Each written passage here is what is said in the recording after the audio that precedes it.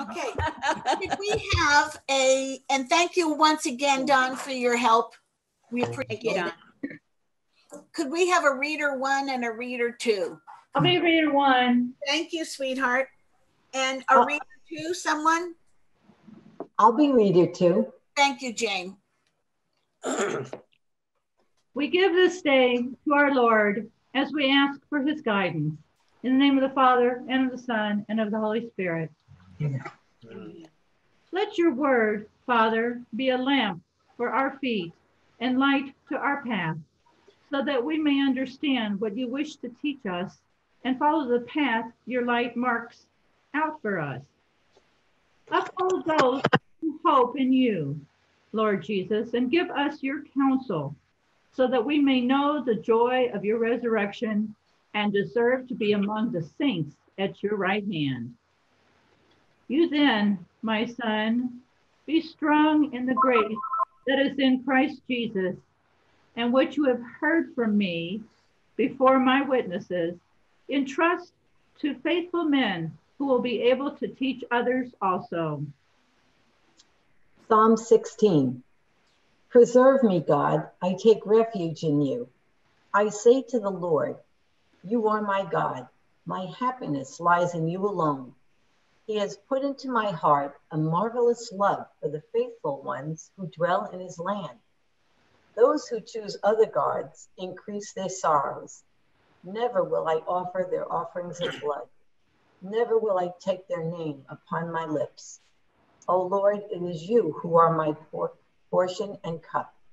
It is you yourself who are my prize. The lot marked out for me is my delight. Welcome indeed the heritage that falls to me. When I see your face, O Lord, I shall know the fullness of joy. Hallelujah. I will bless the Lord who gives me counsel, who even at night directs my heart. I keep the Lord ever in my sight. Since he is at my right hand, I shall stand firm. And so my heart rejoices, my soul is glad, even my body shall rest in safety. For you will not leave my soul among the dead, nor let your beloved know decay. You will show me the path of life, the fullness of joy in your presence, at your right hand, happiness forever. When I see your face, O Lord, I shall know the fullness of joy. Hallelujah.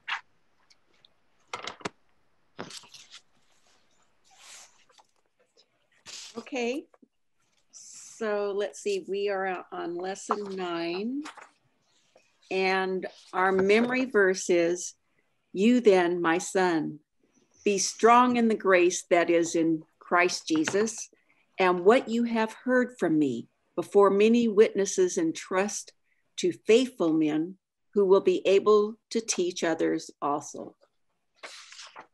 And then we turn to page 60. And the first question,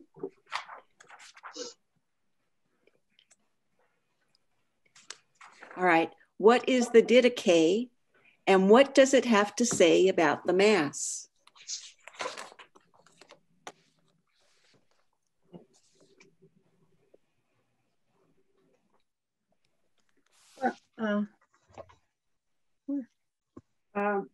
I have the teaching of the 12 apostles, and the Mass is the sacrifice that was spoken by the Lord. Thank you. And I have, it gives a description of what the early liturgy was like. Right. Other thoughts?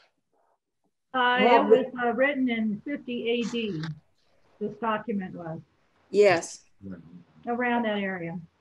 Yes.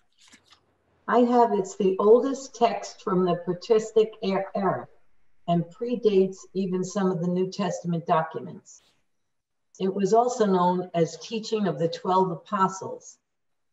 Over and over, it uses the word sacrifice, saying that the Mass is this sacrifice that was spoken of by the Lord. Yes. So that's the answer I was looking for. I didn't catch that. Sacrifice. Yeah. Because it asks about the Mass. Mm-hmm. That's right.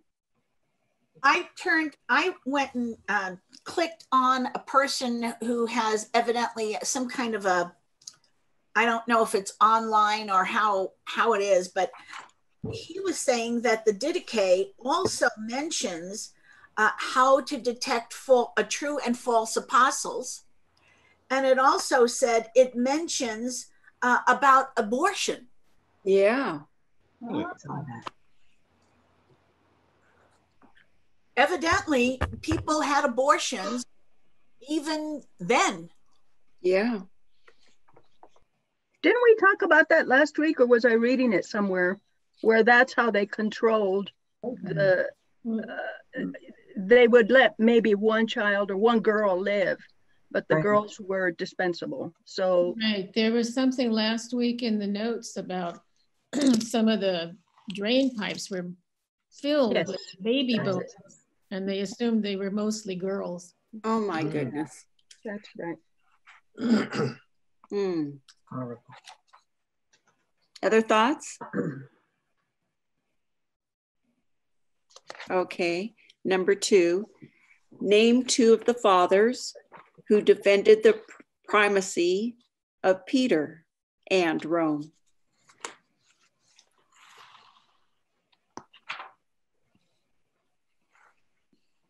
Saint Cyprian. One of them is Saint Clement, and he writes, the Corinthians were putting away their priests or their leaders, and he writes to them and says, don't do that, stop that. And because he was the bishop of Rome, even though he's far away from Corinth, that the authority of that office was what carried the day, if you will, and they reinstated their priest, and I don't know if they put away their bishop, but they reinstated them. So that was the first defense of the primacy.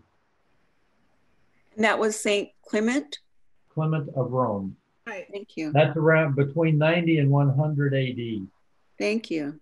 And what do you mean put away? Did you say put away?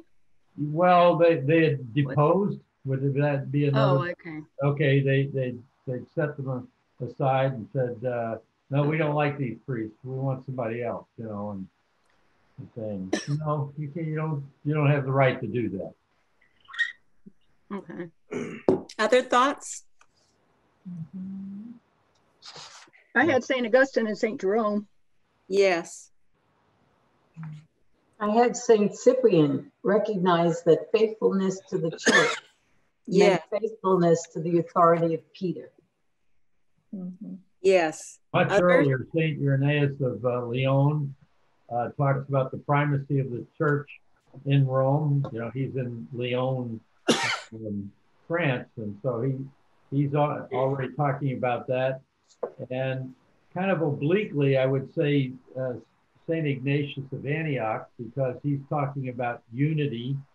And by the time he's on his way to Rome to be tossed to the lions or whatever happened to him, to be killed, they already have already recognized Rome as the primacy, the prime church. So that's kind of an oblique one, though.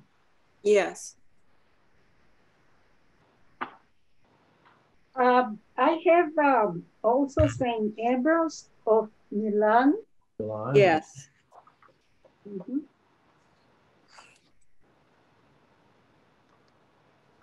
Okay, great. Moving on to number 9. Why is St. Ambrose important?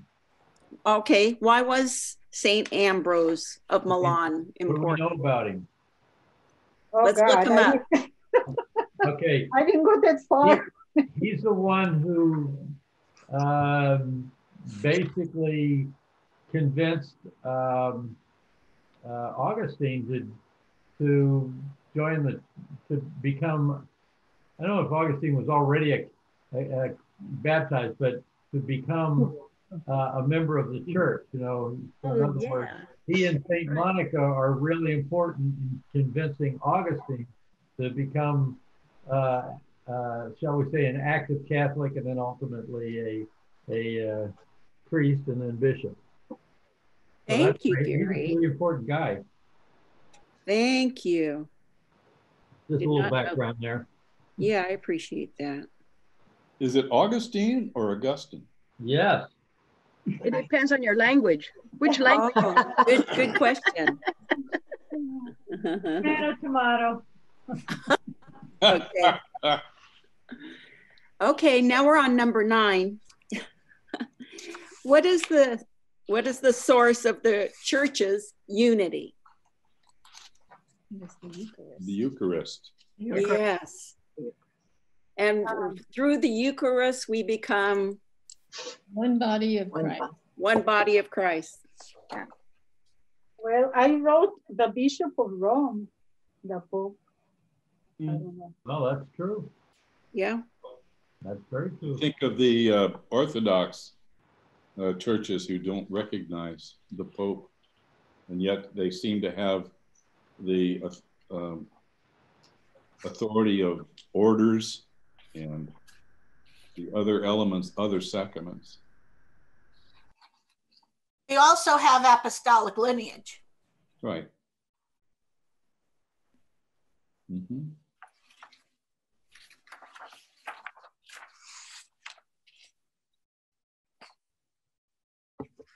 I never really thought about the sacrament of holy orders at the Last Supper. I never did either, but it makes a good case for it. It sure does, yeah.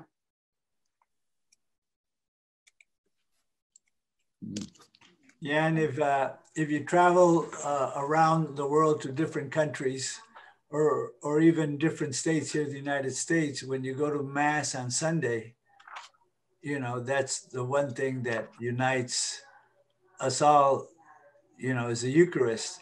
And if you go to a foreign country and you don't even know the language, you can follow the Mass because it goes through its steps, yes, you know, of the Mass, and you can follow it all along. You know, if you're in Mexico, you're in Italy, you're in Israel. I mean, it's amazing, you know, and you may not understand the words, but we've gone to the Mass enough so you can follow all the steps of the Mass. It's really amazing. Oh, it's a wonderful feeling to be in a foreign country and to be at a Catholic Mass. Yeah. It unites us. It unites us. It's like being with family. Still having your family around you. Yes. Mm-hmm. When we were traveling in Europe, I didn't really settle until we had been to Mass. And then all my anxiety just drifted away and I was fine then. Oh, good point. Same thing in Portugal or even England, just being centered through a Mass. Yeah. It was wonderful. Well, we've lost one of the unifying forces that for me was always a comfort. Whenever I entered a Catholic church, there was the little red light indicating the presence of God in the tabernacle. Yeah. And we've lost that here. I don't know what the worldwide practice is now. You know, I said it wrong. I said it's like being with family. It is being with family. And as you were saying, it is home. That's our home also. Right. Mm-hmm. So I like that. Yes. When my husband and I moved to France for 6 months in 2001, we had to find a place to live. And we were driving around the outskirts of Paris. And I said, well, first we have to find the Catholic Church. And God was very good because we ended up living very close to where my husband was working at Euro Disney. And I was able to walk to church. And the most precious thing was it was modern architect, but behind the church was this large pond, or it was a large pond, and there was 2 swans in it. And anybody that knows me personally knows that I love swans. And I have a picture of it. When I open my computer, I have a picture of what I just told you on my computer. It's just so, it was so sweet. Beautiful. Can we go back to the first question? Yeah, sure. I guess the first number one. Yes. Right. Okay. This is from the Didache, which I have on my phone. And anyway, it's chapter 14, and it's called Christian Assembly on the Lord's Day. So here we are in, around 50 AD, and they've already established a practice of Sunday Mass. Sunday Mass, of assembling on the Lord's Day. Okay, and I don't know when this translation's done, so it's kind of old English, so bear with me here. But every Lord's Day, gather yourselves together and break bread and give thanksgiving after having confessed your transgressions, that your sacrifice may be pure. How do we start the Mass? That's exactly how we confess usually at many Mass. Let no one who is at odds with his fellow come together with you until they have reconciled, that your sacrifice may not be profaned. For this is that which is spoken of by the Lord. In every place and time, offer to me a pure sacrifice, for I am the great King, says the Lord, and my name is wonderful among the nations.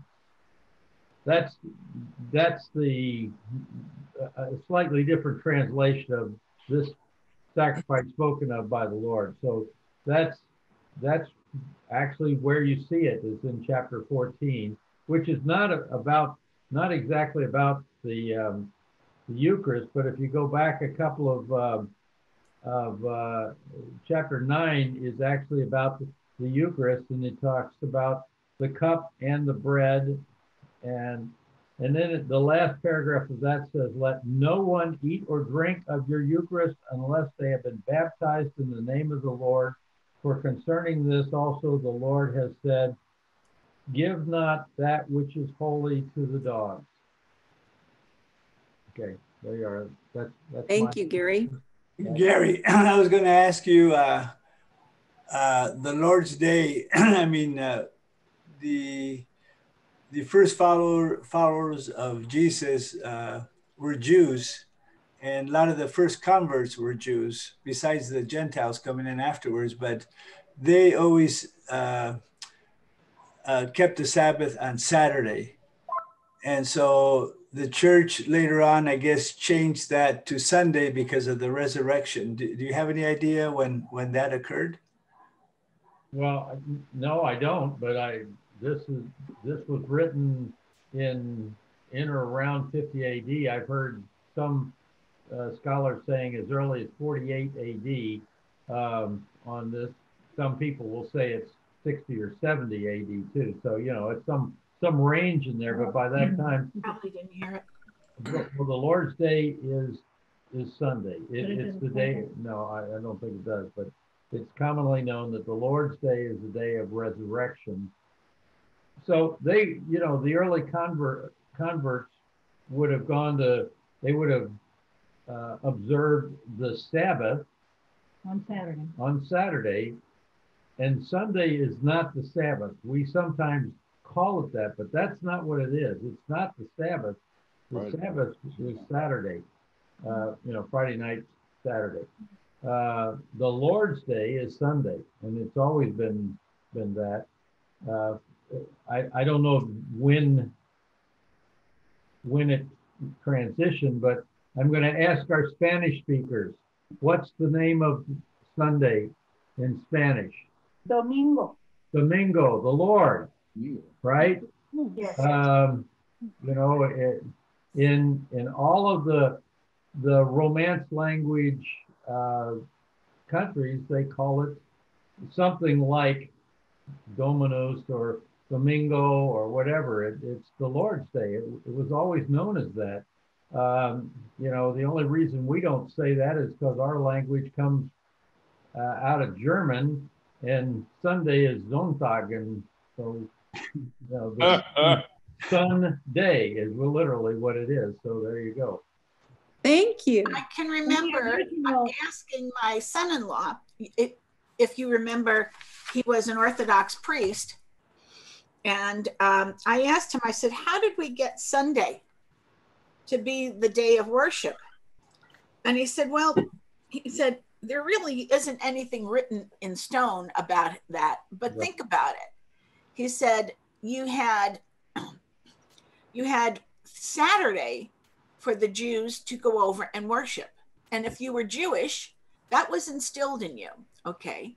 He said, but then if you turned Christian, you would want to go over and also be with your Christian people with fellowship and of course the Eucharist. He said, and so they made it on Sunday. I remember the nuns telling us that we have it on Sunday because that was the day the Lord rose. Resurrection. So between the two of them, they made sense to me. Oh, and I apologize for the ring and so on. I forgot to mute. Okay, let's go on to the second number one. What made Leo great? Well, I think there were a number of reasons. One of them is that he reportedly confronted virtually all the known heresies of the day. And that, I think, was an absolute miracle that the church did not splinter into 1,000 pieces. And he was responsible for that. He was also known for talking Attila the Hun into not sacking Rome. And to get a guy like that to turn around and go home means he was good. Yes, he was great. Right. So there are a variety of reasons, I think, that he deserves that. Yes. And the heresy that he really focused on was the one that did not adhere to the fact that there were two natures within Christ, both human and divine. And that became the basis for one of the councils, the council at Chalcedon. Yeah. So he was able to take that one heresy specifically that was so divisive and address it. Right.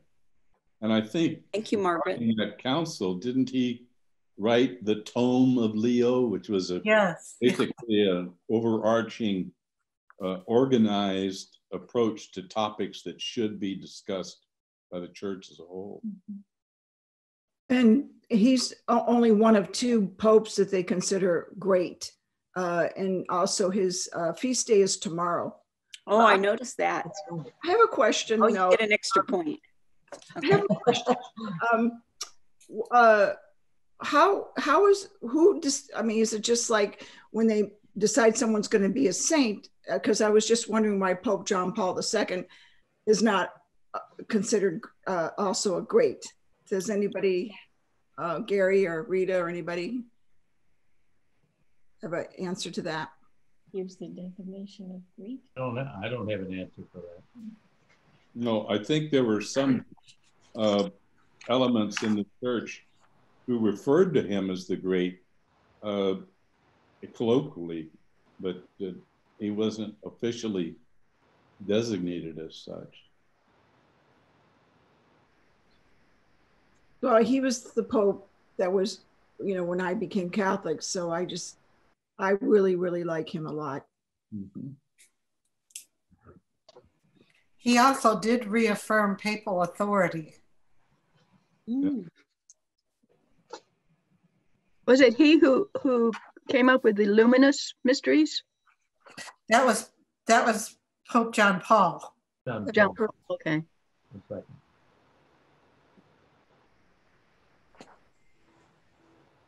Well, he certainly, in my mind, did enough to become great. I mean, if you think of all the things that he accomplished and did, and You know, there's just so many to name, and from the background that he came from.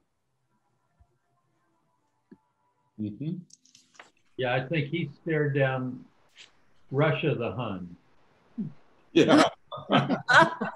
No, I mean, between him and you know, what was going on in Poland, that he supported. You know, there's a story that you know, I don't know.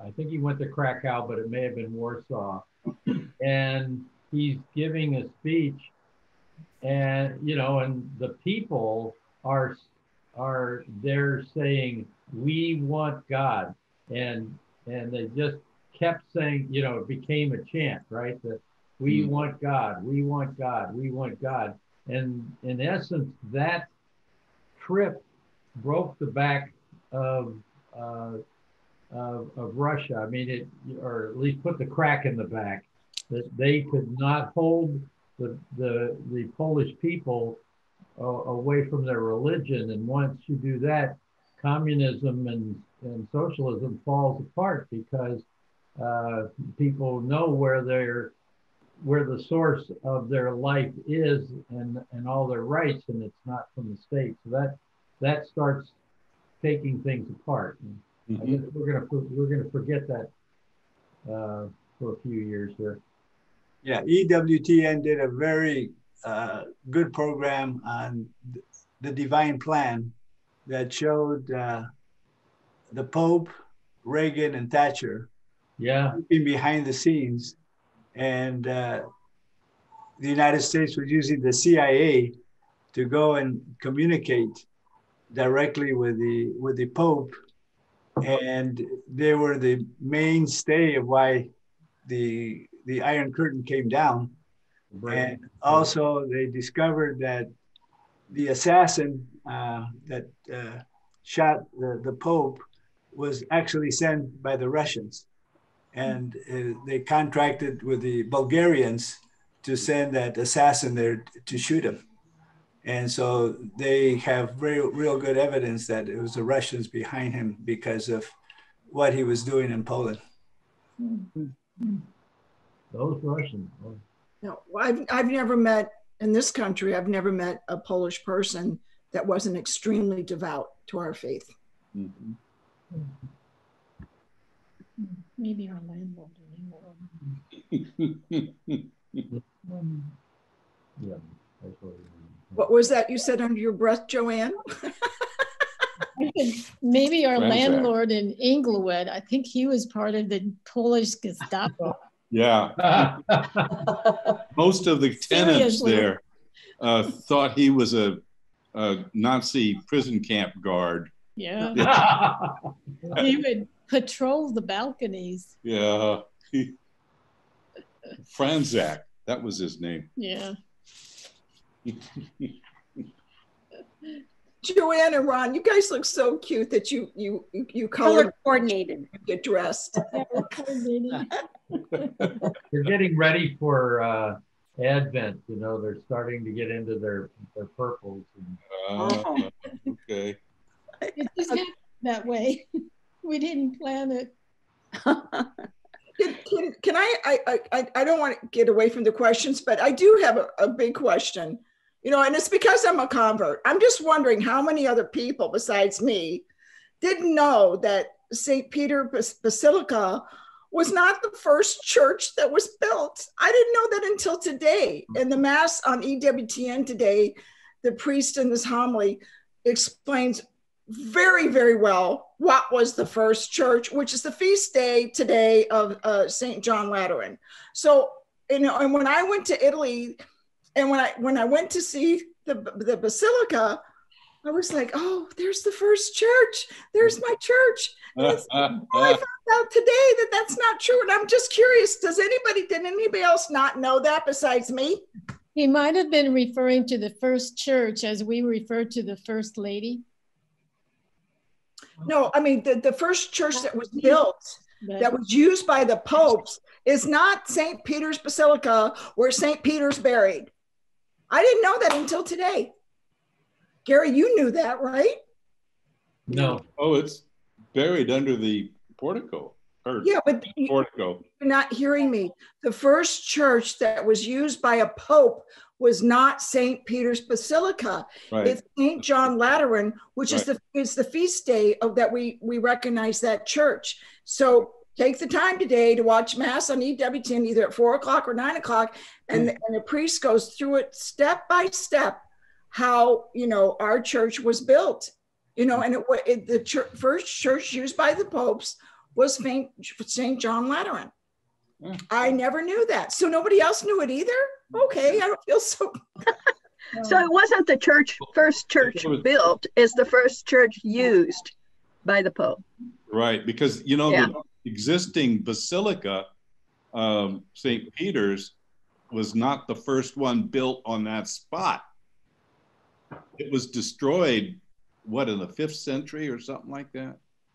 When the Vandals sacked Rome, whatever. But now I have to go all the way back to Italy to check this church out. Right. Okay, moving on. Discussion questions. Number 1, is there anything in this lesson that you have just heard for the first time? Yeah, St. John Lateran was the first church.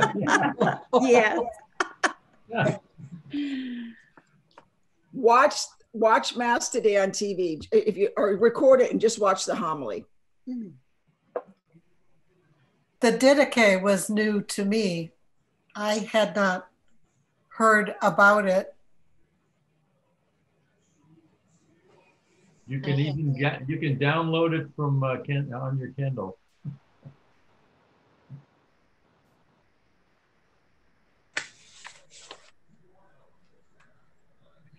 Everybody knew. The more I study the church, as in like the Didache, the more I find things that I remember the nuns teaching us at the time that had no value whatsoever. And yet, obviously, it was put in the back of my mind. So now when I'm looking at this stuff, it comes back to me and I realize the true value of what I was taught as a child. Mm-hmm. Mm-hmm.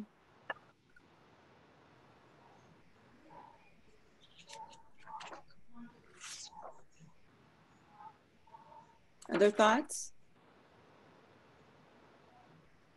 Okay, number 2.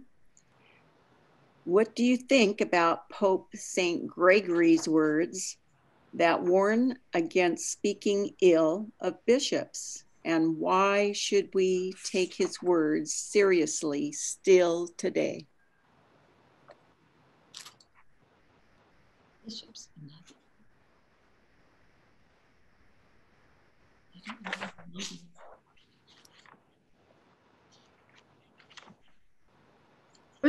Was that in our lesson? I don't remember reading about that. Or is that something we had to? Pope Gregory's not word. Our lesson, and neither was Didache. You do some research. So we have to look it up. It's on page 57, right underneath the picture. And the saying is, sure, if anyone aspires to the office of bishop, he desires to a noble task. Oh, but this speaks of speaking ill of bishops. Does that mean I can't call Roger Mahoney Roger the Dodger? Oh my God. And you dare say that in our class? You bet. Oh. Well, where is that mentioned exactly about speaking ill of bishops? Maybe it's in one of the books. You know, it doesn't say it exactly. What it says instead is that we should revere the office. Oh, yeah. Okay. Revere means, by definition, respect. Yes. And don't go saying nasty things like Dodgers and stuff.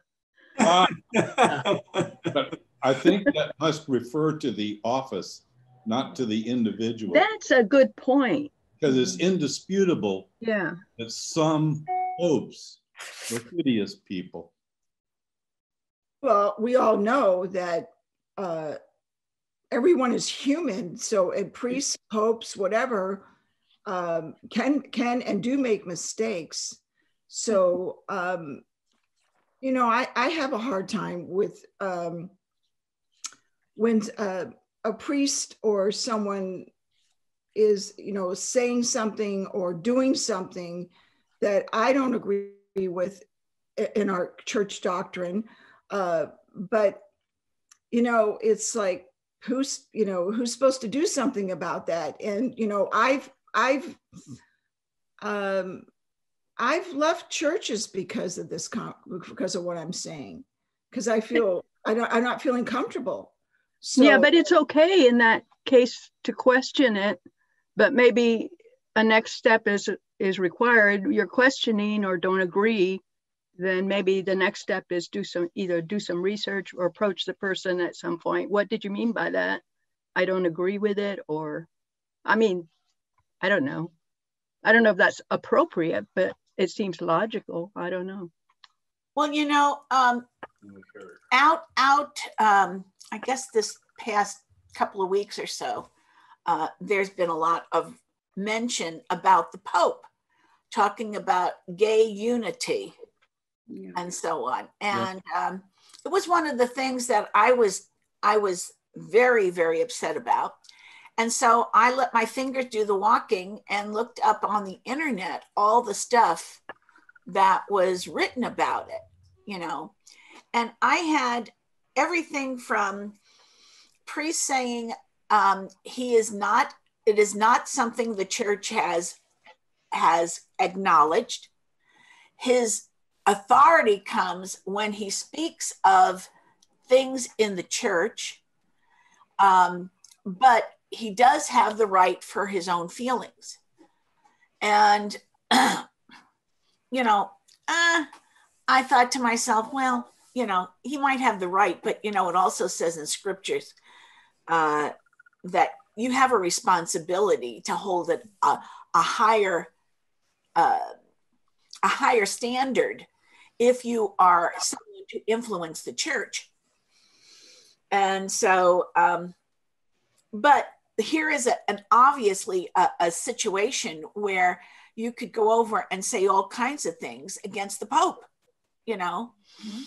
I didn't get a satisfactory answer with all the things that I read, but it did open my mind to look at things a little bit differently, because we always think of him being, you know, every word that comes out of his mouth comes from God, you know. Yeah. I have a question when y'all are ready to go on. I have a question. Oh, I wanted to make a quick comment on that, because the film. No, an EWTN on the comment about the Pope, that he supported civil unions. On Scripture and Tradition, they have a program that comes on weekly, Father Mitch Pasqua, and he went and he read the original document of that interview. He read it in English and he read it in Spanish, because the person interviewing him was from Mexico. So he read both documents, and what he found is that it was a false accusation. They edited the document, and what they came out with was false. It was like what they've been doing to Trump is fake news, and they twisted his words, and that's not what he said. And you know, he went over the documents both in English and Spanish, and he said no. He says, and he went back. Father Pasqua said the church still believes in. They're saying, and he gave the reference in the Catechism, you know, that the church does not approve homosexuality and marriages between gays and lesbians. So, you know, I said to myself, that's what's going on with this false narrative that the world and the media, the darkness and the evil wants to push. You know, they're always fighting against the truth and the light, of what the church stands for. So that was really well, repudiated by what the media was saying. Did the Vatican clarify that though? I never heard a follow-up, but he did. Father Pasqua did, because he had the documents in his hand and he said, here, I got it in English and I got it in Spanish. And what the media is saying is not true.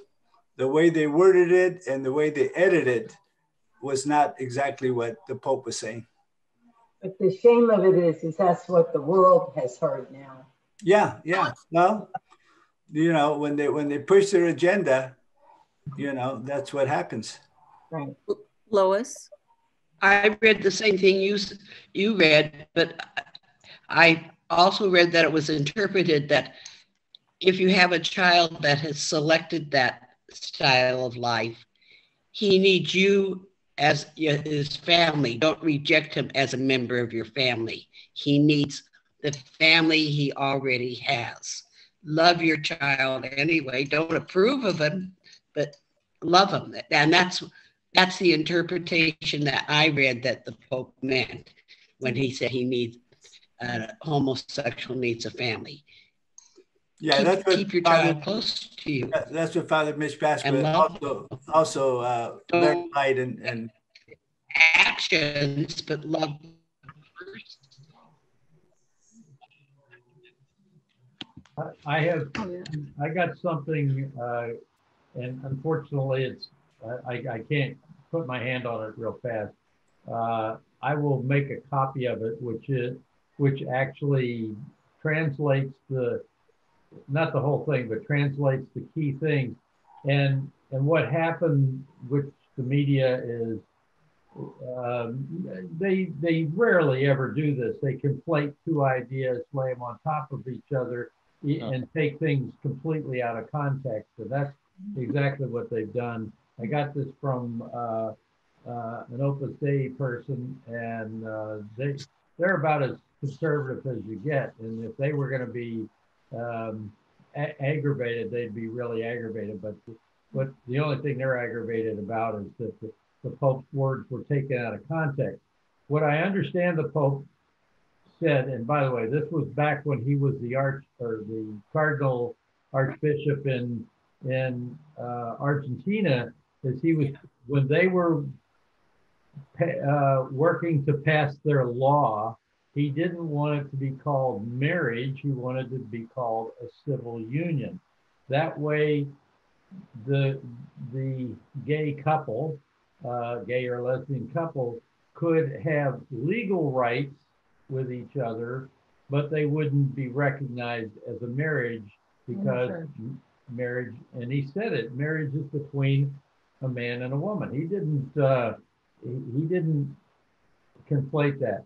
Later he said, and Lois rightly said it, that if someone is gay and living a gay lifestyle, they still need a family, just like, don't shun them away.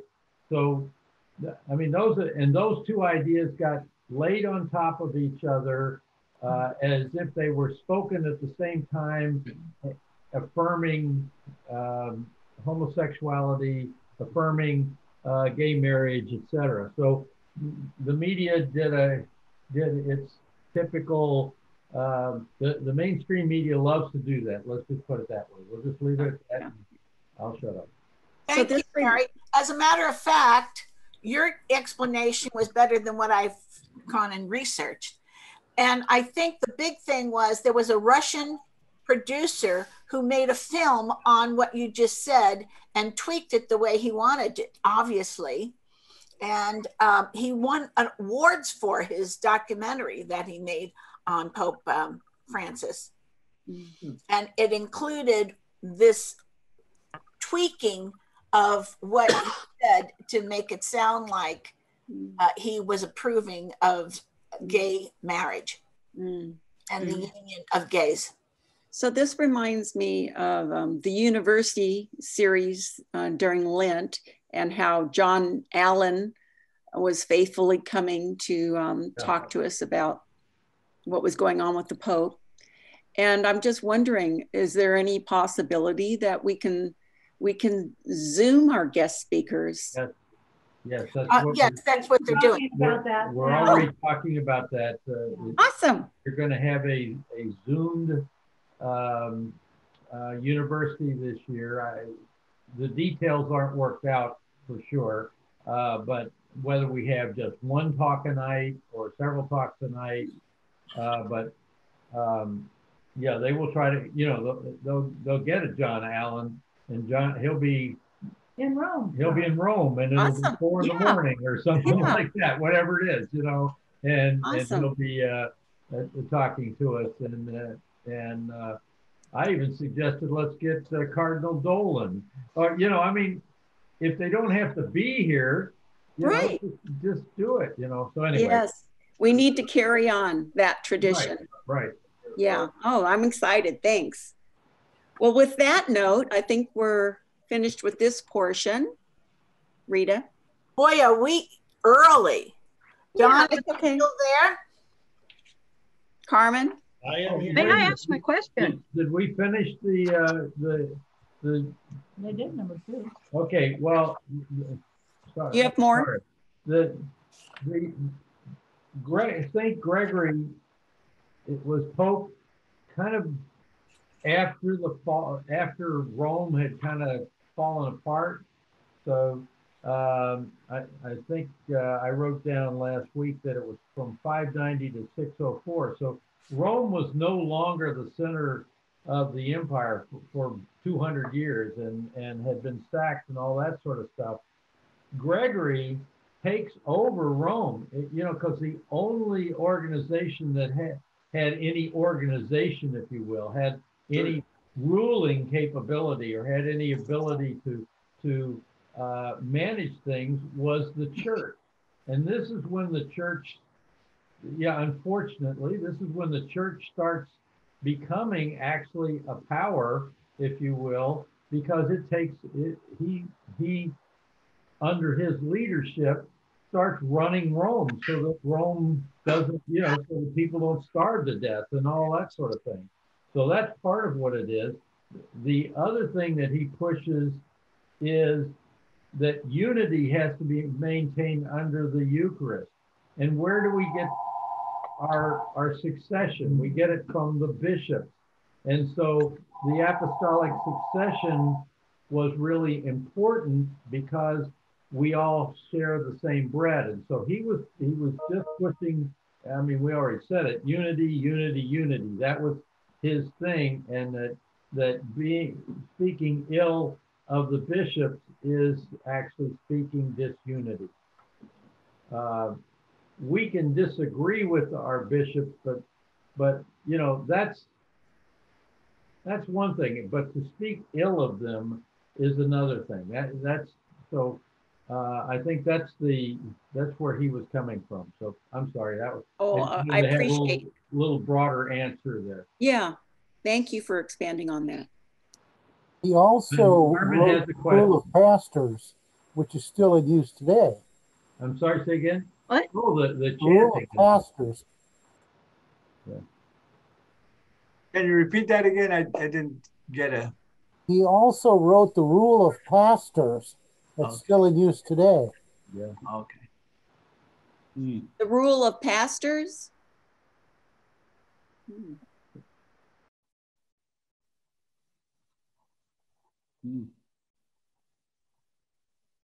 Carmen, did you want to say something? Yes, yes. This is regarding what we've been talking about throughout as the, don't speak ill, about respecting the office of the priest, the bishop.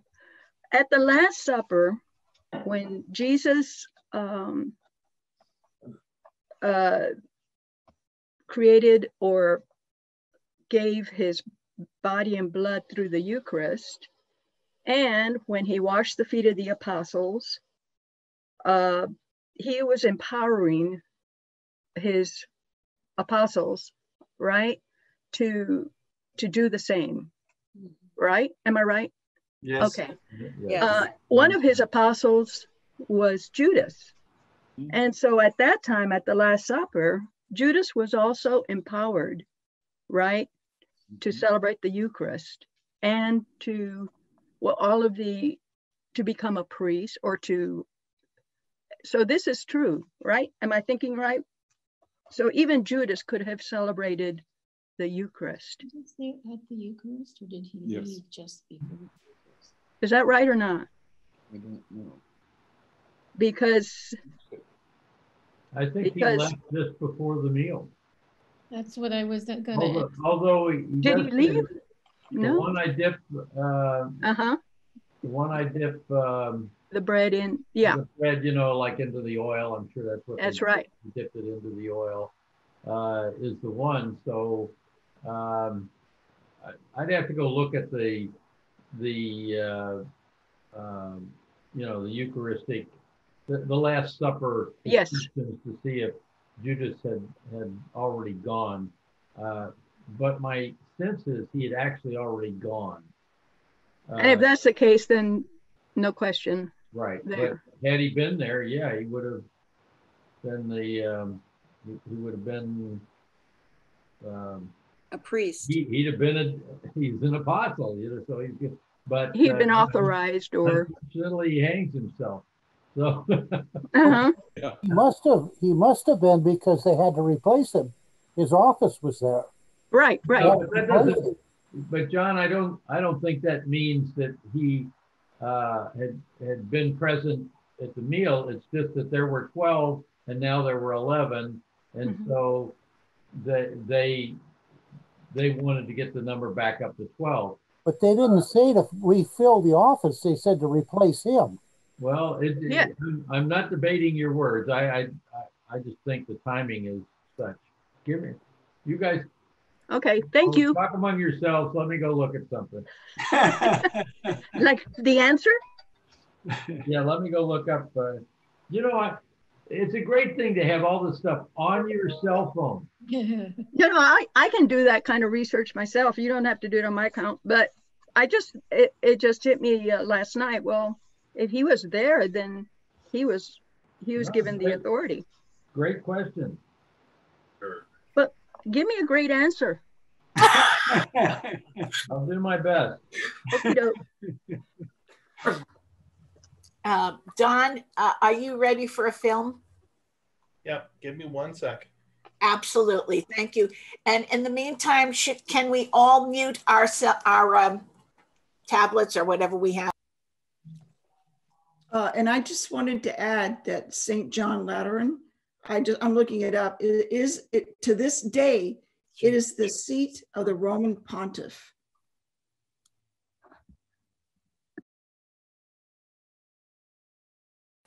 I looked it up while we were talking, and the original St. John Lateran, obviously what's built today is not the original church. I mean, we have fires and various things.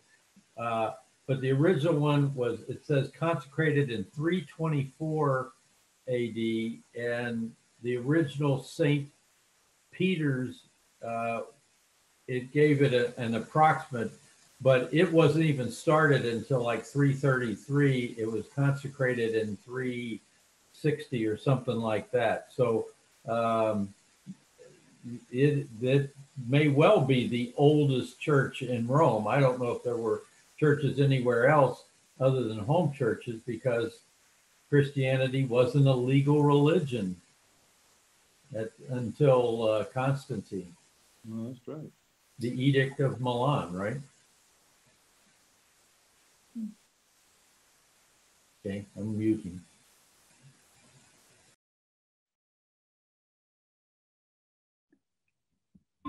And looking at pictures of it. Oh. It's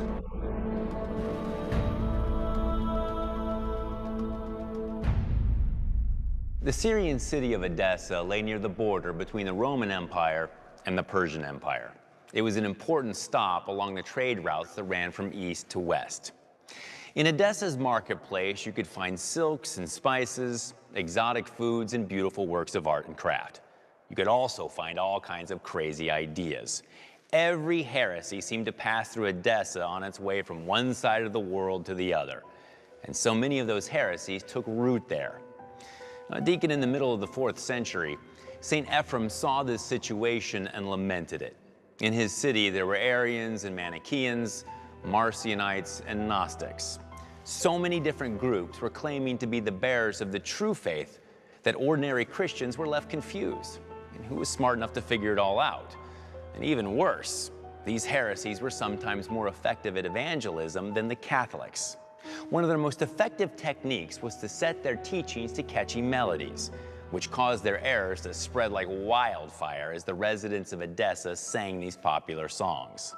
So Ephrem decided to do something about it. He decided to write better hymns than the heretics. He composed beautiful lyrics in the Syriac language and set them to the familiar melodies of the traditional songs of Edessa. Not only that, he recruited an all-female chorus to sing his hymns, and they sang them in the marketplace.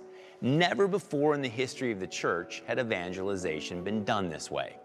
And Ephrem penned more hymns than all the heretics combined. More than 400 have survived to our day. He wrote Christmas carols and Easter hymns. He wrote hymns that directly refuted the heresies. He even set his homilies to music. And the church still sings his songs today because they're still relevant, like so much else that we find when we explore the Bible and the church fathers.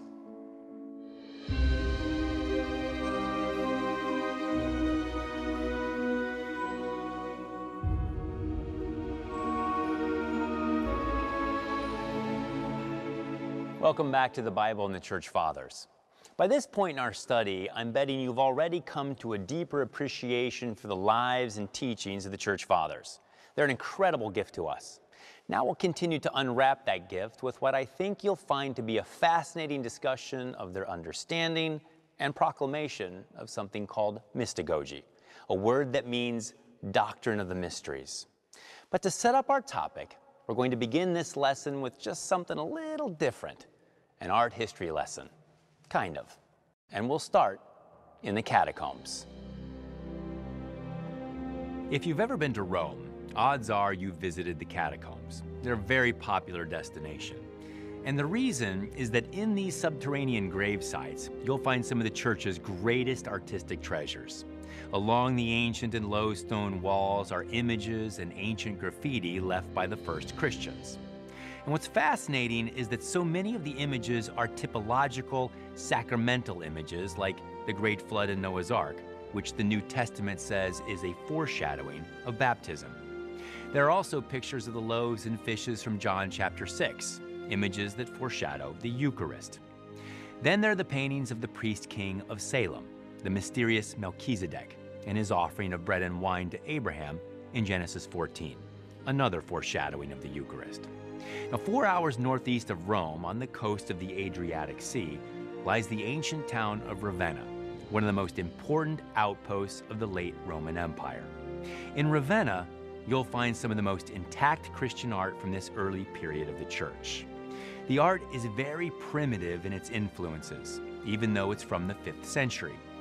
And it's interesting because in the mosaics that adorn the baptistries and catacombs, you often see images of an Old Testament type paired with its New Testament fulfillment. Now, why did the early Christians do art this way? The answer is because they were decorating sacred spaces, and it was in worship that they encountered the biblical stories. In a sense, it was almost like watching a movie where they could look up at the walls and see the story of salvation history played out before them. Remember, there were no printing presses at the time. Books were incredibly expensive, and many people were illiterate. So the art that adorned the worship spaces allowed the Christians to see what they couldn't read. And what they saw was the Old Testament foreshadowing the New, and the New Testament fulfilling the Old. They saw the typology, which we discussed back in Lesson 3. But these first Christians knew they weren't just looking at pictures. In a sense, they were stepping into those pictures. They were participating in the very story the images told through their participation in the sacraments. They participated through baptism and in the Eucharist. You see, People understood that. The ancient Christians knew that it was in the liturgy we are joined to Christ and his saving mysteries. It's in the liturgy that salvation history continues to be played out. That's why the Catechism of the Catholic Church declares that the liturgy is the summit toward which the activity of the Church is directed. Importantly, the Catechism notes that the liturgy is the privileged place for catechizing the people of God. Now, why? Why is the liturgy the best place for us to be instructed in the faith? Because it's the place where Christ actually affects our transformation. It's where we're changed and renewed. The early Christians didn't need to be reminded of that. Catechesis was an ordinary and expected part of the liturgy. In fact, it took place primarily in the context of the Mass. Maybe you've already noticed that many of the quotes we've cited from the Fathers over the past several sessions weren't pulled from letters or books. They came from homilies. They came from sermons in which the Fathers were teaching the faith to their congregations in the liturgy. Now, oftentimes, this teaching focused on what we call the rule of faith, which is a brief, creed-like summary of their beliefs. And while the formulas of the rule may have varied slightly from place to place, their overall uniformity is remarkable. Like the baptismal creeds we use today, the rule described how God became man, how Jesus was crucified, rose again and was glorified, and how all those events were foretold and foreshadowed in the Old Testament. But all that teaching was just preparation for more teaching. It was preparation for mystagogy, which I mentioned in the introduction. Taken from the Greek word mystagogia, mystagogy essentially means the doctrine of the mysteries. So just as biology studies living organisms and anthropology studies man, mystagogy studies the mysteries of Christ. More specifically, mystagogy refers to the teaching of the mysteries of Christ to newly baptized believers, which generally lasted from Easter to Pentecost.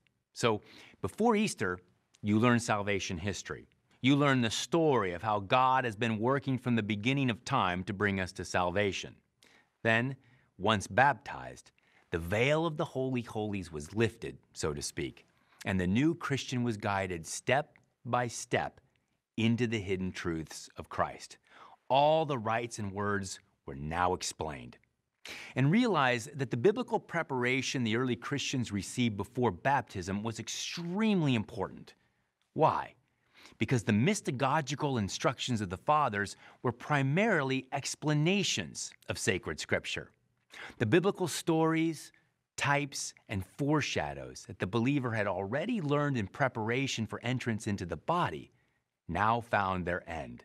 They found their full explanation, their completion in mystagogical catechesis. You see, at its heart, mystagogy is all about promise and fulfillment in sacramental terms. It's an unveiling of the relationship between the Old and New Testaments and the sacramental rites of the Church. It shows how they're all connected through Jesus Christ. Now, I realize that this can be a little difficult to wrap your mind around, so let's use an example to help out. Let's look at the mystagogical connection between the Passover and the Eucharist. Many of you, I'm sure, are familiar with the story of the original Passover, when the Israelites were freed from being slaves in Egypt. You remember that in order to keep the angel of death from killing their firstborn, the Israelites had to do something. They had to kill an unblemished lamb, spread its blood on their doorpost, and then eat it. Well, through mystagogical catechesis, or teaching, the Fathers helped people see how this sacrificial meal was actually a foreshadowing of Jesus Christ. They would point out how Jesus is the true Lamb of God, whose blood was shed to deliver us from sin. They would also explain that when we consume his body and drink his blood, we, like the Israelites, are delivered from death. We receive God's own life within us.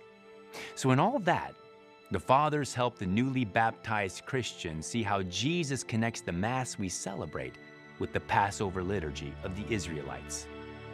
You see, the Fathers knew that salvation history and all their moral instruction was ultimately ordered to to the sacraments. After all, it's in the sacramental liturgy that we receive a foretaste of heaven, a communion with our Lord in all his glory. It's also in the sacraments that we receive the grace we need to live a moral life and get to heaven. Put simply, the sacraments were and are foundational to the Christian life. That's why St. Irenaeus stated that our way of thinking is attuned to the Eucharist, and the Eucharist in turn confirms our way of thinking. It's also why, once baptized, new believers needed to learn how to apply the typology they had learned as catechumens to the rites they could now celebrate. They needed what the great patristic scholar Enrico Mazza called the explanation of the mystery hidden in scriptures and celebrated in the liturgy. And not surprisingly, many of the church fathers are still remembered for their mystagogical teaching. They're remembered for the beauty and clarity with which they unveiled the mysteries. I'm talking about men like Justin Martyr, Clement of Alexandria, and Cyril of Jerusalem. Also, St. Ambrose of Milan, St. Augustine, and St. John Chrysostom, as well as his buddy Theodore of Mopsuestia. So let's take a look at how one of those fathers, Justin Martyr, provides a classic mystagogical interpretation of the famous prophecy of Malachi 1, 10, and 11. Though we heard it in our last lesson, let's quickly refresh our memory of this passage that we often hear at Mass in the third Eucharistic prayer. Oh, that there were one among you who would shut the doors, that you might not kindle fire upon my altar in vain. I have no pleasure in you, says the Lord of hosts, and I will not accept an offering from your hand. For from the rising of the sun to its setting, my name is great among the nations, and in every place incense is offered to my name, and a pure offering. For my name is great among the nations, says the Lord of hosts. In true mystagogical fashion, St. Justin declares in the 2nd century that Malachi's prophecy has been fulfilled in the Eucharistic sacrifice.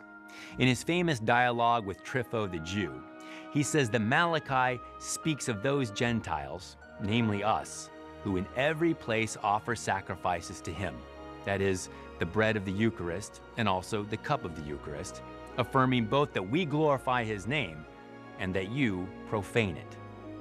In other words, Justin illuminates how the promise of the Old Testament comes to New Testament fulfillment in sacramental terms.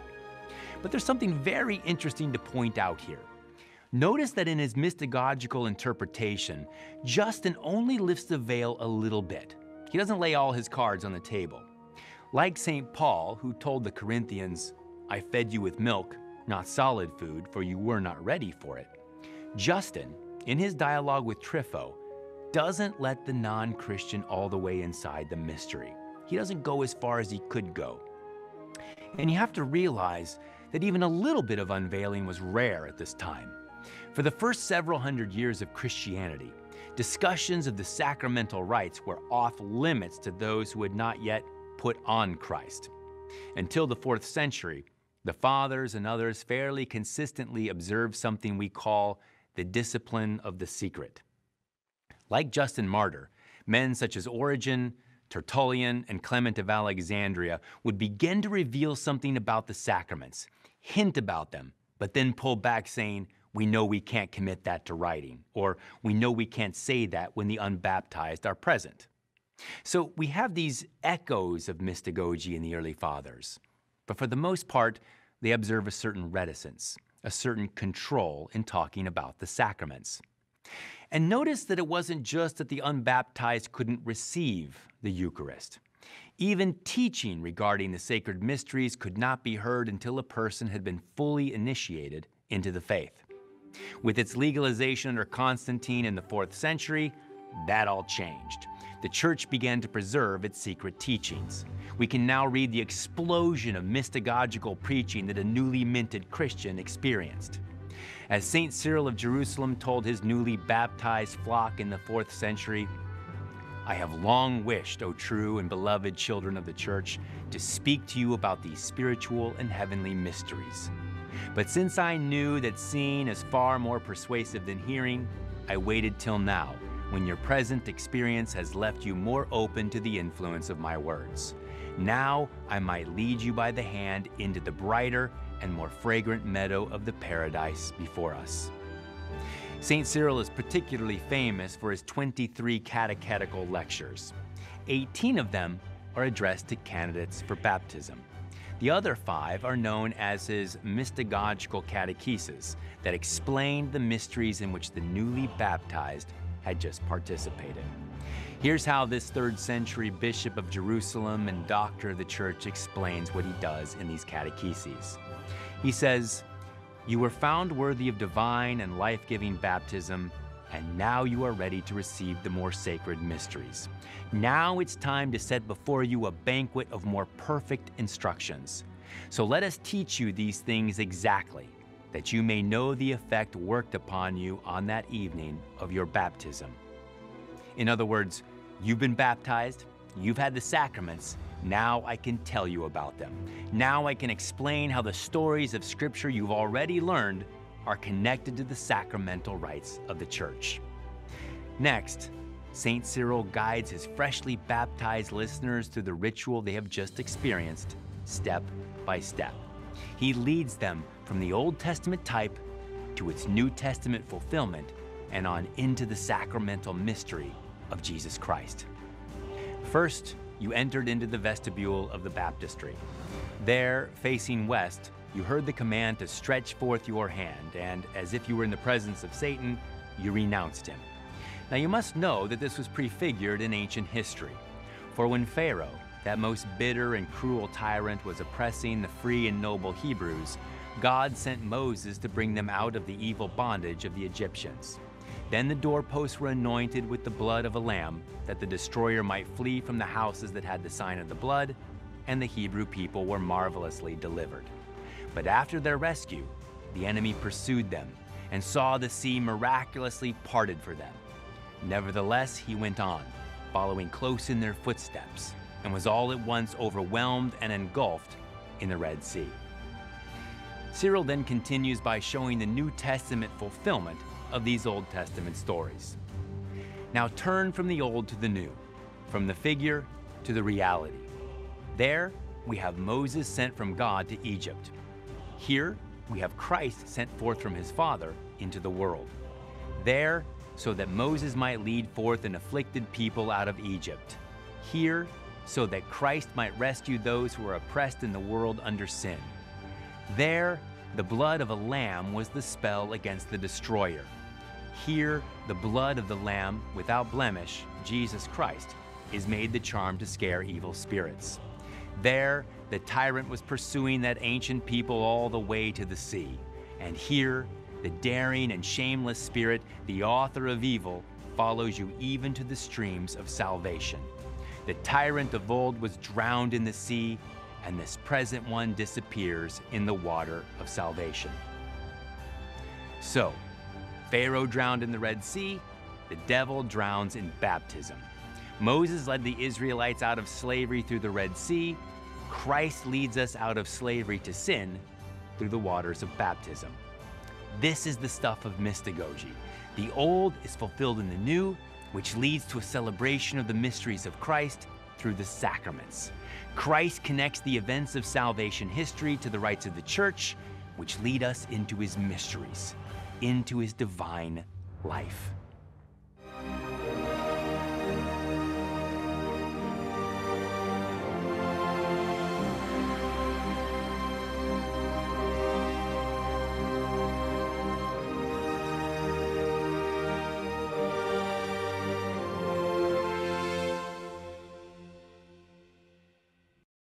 By now, I'm betting that you're starting to see how all of what we've been talking about over the course of this series fits together. The story of our salvation revealed in Scripture is one of promise and fulfillment, of sacrifice and salvation. The Old Testament covenants culminate in the perfect sacrifice of Jesus Christ on the cross. And he is the thread that not only connects the Old and New Testaments, but also unites them to the sacramental liturgy he institutes through the church he founded. That's the incredible message so powerfully explained and spread by the fathers of the church. And that's the message you and I need to receive into our hearts, that we need to live out in the midst of this fallen world. So to help us do that, in our next lesson, we're going to dive into the incredible teaching of two of the most famous fathers in the history of our faith, St. John Chrysostom and St. Augustine of Hippo. Until then, God bless you.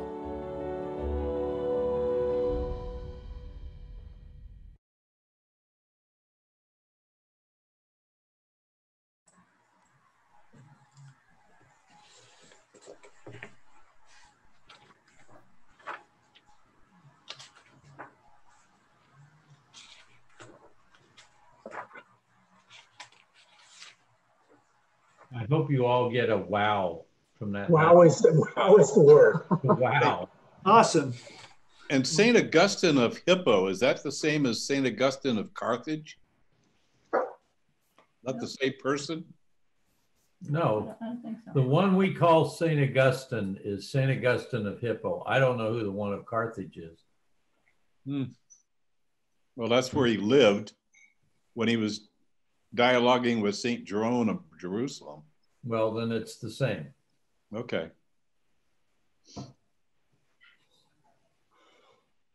Got an insight.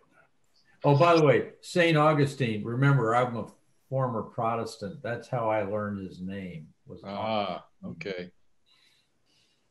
But there is a St. Augustine. That's a city in Florida. Yeah.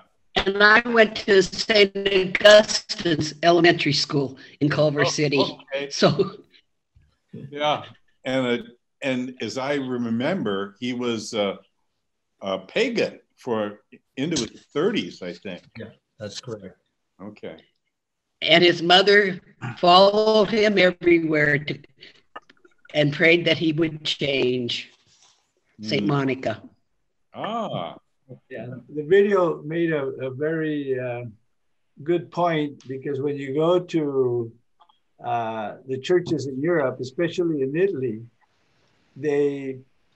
their icons and the stained glass were made to show the events of the Bible, both in the Old Testament and the New Testament.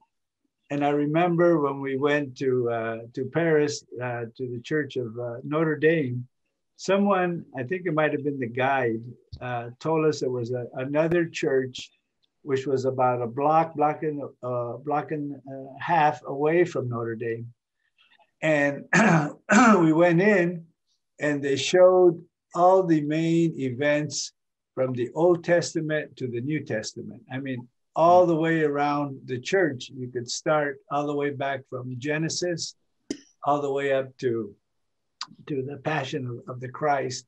And it was amazing. I mean, we stood there, you could stay there like half a day looking at all the pictures and relating to the events in the Bible. It was really, really beautiful.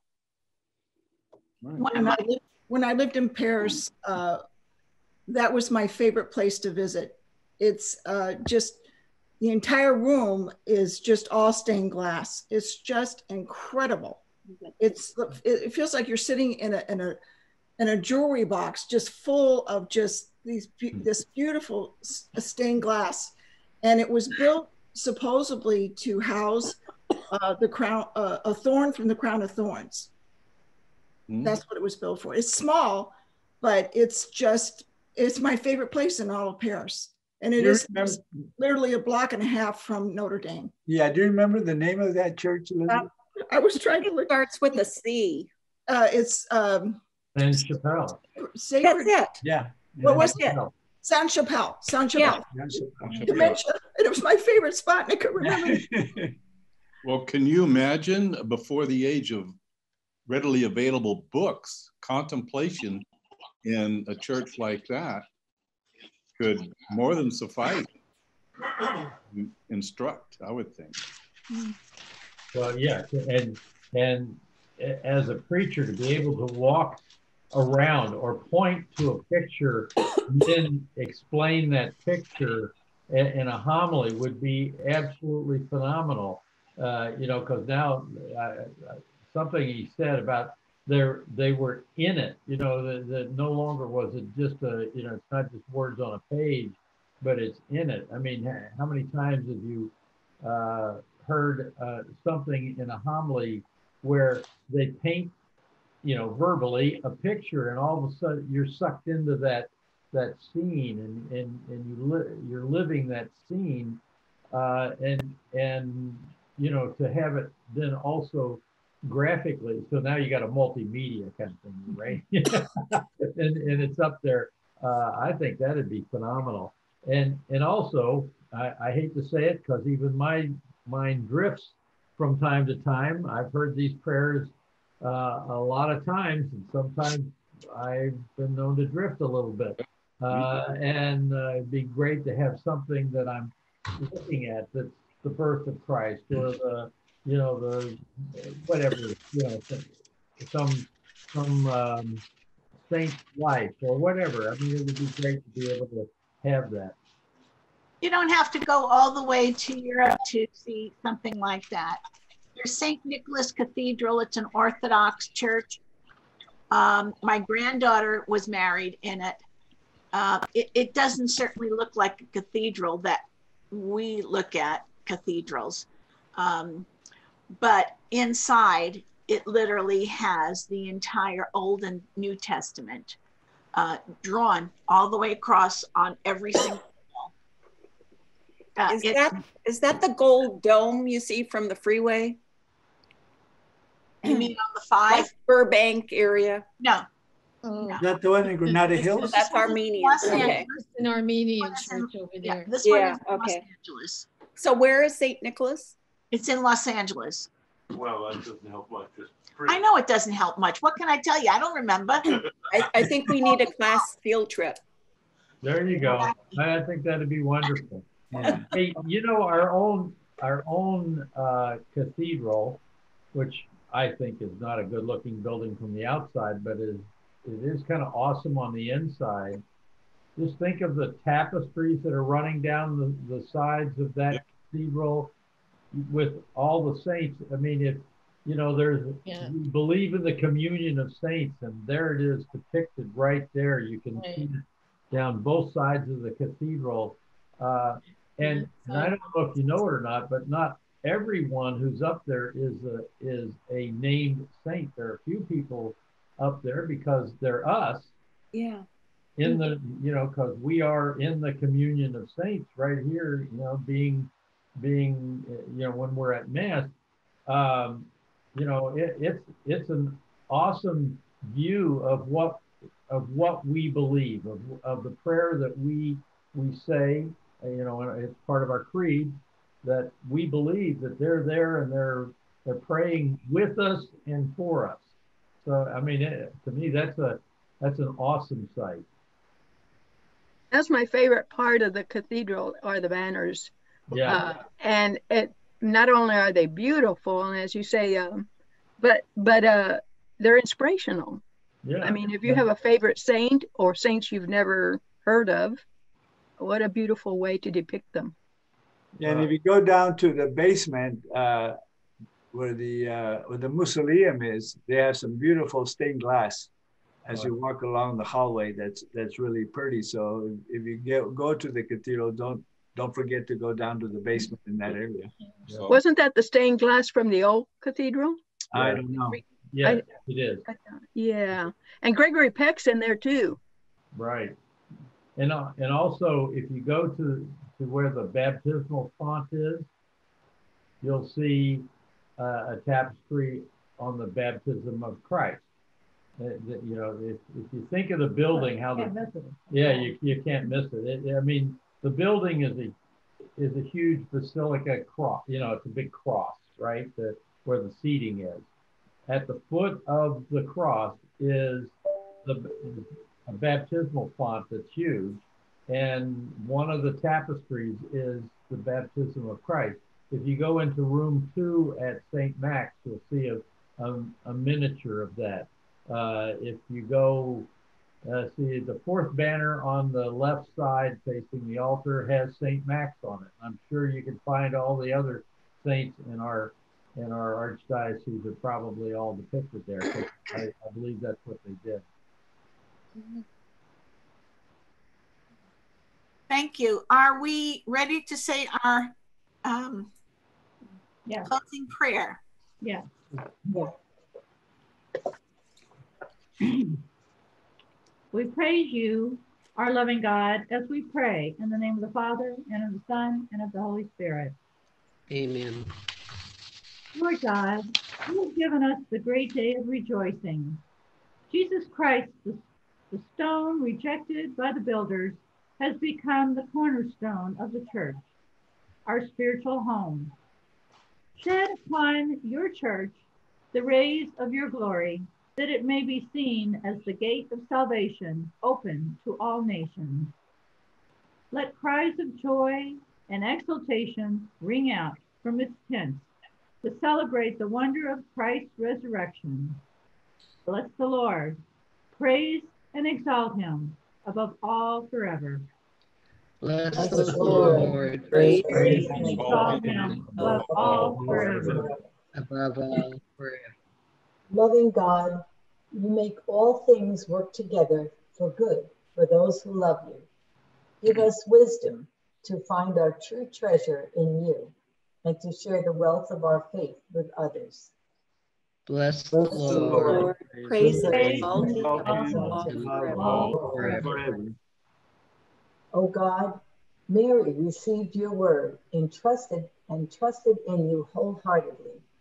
Help us to give ourselves to you and animate us to be instruments of your reconciliation and peace. Bless the Lord. Lord. Praise Praise and and exalt exalt him above all forever. Look kindly on all who put their trust in our prayers. Fill them with every bodily and spiritual grace as we pray. Jacob. Jacob. Kevin. Anna. Kevin. Kevin. Debbie, Crystal. Rumi, and Andrew. Kathy. Ruby. And Andrew. Mariela. Crystal. Mariela. Crystal. Crystal. My daughter Elizabeth and her family. Elizabeth and her family. Yana. Yana. Allison. Rebecca. Mother-in-law and grandchildren, Jennifer, Sarah, and Brandon. Oh, Jennifer, Sarah, and Brandon. Sarah, Brandon, Virginia. Mary Ellen. Mary Ellen. Mason. My sister Mary. Mary. Angela. Rebecca. Nathaniel. Joseph. Nathaniel. Joseph. Kathy. Steve. Diana. Monica and Patricia. Monica and Patricia. For the unborn. For the unborn. Unborn. Father Al and John. Father Al and John. Steve. For President George election. For the president. The president and the president. And peace. Peace. Bless the Lord. Praise and exalt him above all forever. Bless the Lord. Praise and exalt him above all forever. You have given us faith and grace to follow you, and it is in your word that we are rounded into the person that we were created to be. Is the law then opposed to the promises of God? Of course not.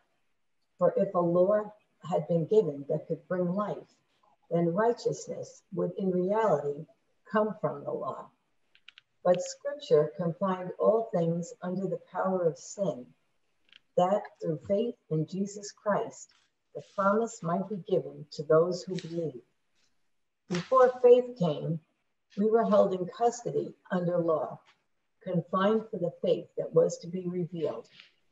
Consequently, the law was our disciplinarian for Christ, that we might be justified by faith. But now that faith has come, we are no longer under a disciplinarian, for through faith you are all children of God in Christ Jesus. Bless the Lord. Faith and praise forever. Forever.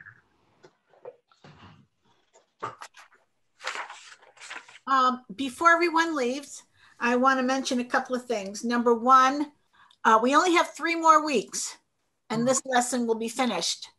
But when I was talking to Gary way back when, like before June, I was trying to figure out what to do for our Bible studies. And Gary had mentioned that we do Mark. And so I have many of you, I've given you this information. I will send it once again through email. And I know I didn't give you anything for Mark yet, but I will take care of that and send that also to you. So anyone who wishes to continue with the Bible study, there's 16 weeks left until the end of our usual Bible study. There's 16 chapters in Mark. It takes care of all of our needs. So I will send you the information on this again through email. Okay. By the way, the reason I suggested Mark is starting in 3 weeks, we will be into the new year, cycle B, which is based primarily on the book of Mark, with some additional stuff from the book of John. But so it at least gives us, it's kind of a way of helping us along as we move through the liturgical year. That's very good. Good. Yeah. I have a very general question. Does anyone know how Father Jim Mayer is? I don't know if he's still alive. I didn't know if anybody knew. I got a letter from him, that he sent to a lot of people a couple months ago. I did too. Oh, so you got it too. So since then I don't have an update, but I keep checking their bulletin online to see if he's still with us. Right. So I don't know anybody that I think I know one person that might have a closer connection to him, but I could make a call to the parish and get an update. Where is the parish? St. Rose de Lima. St. Rose of Lima. Yeah. And also our dear friend from past Bible study, Marie Dowd, passed away. Yes. And Father Peter came to give the homily and mass for her. It was beautiful. We were there. It was very beautiful. Yes. What was her name? Marie Dowd, D-O-W-D.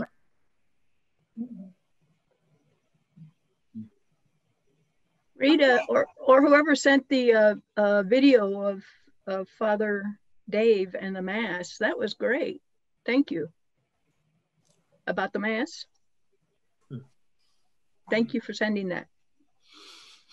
Okay, well, everyone, it's time to go. We're really early this time. So, despite the fact that our numbering in our lessons is 1, 2, 9, back to we'll keep together. We try to keep glued and figure out what they're trying to say. And have a great week. God bless you all. You're always in my prayers every day. And God be with you all week. Okay. I want to suggest. Bye, everyone. God bless. Bye. I want to suggest everybody that God bless you. Bye.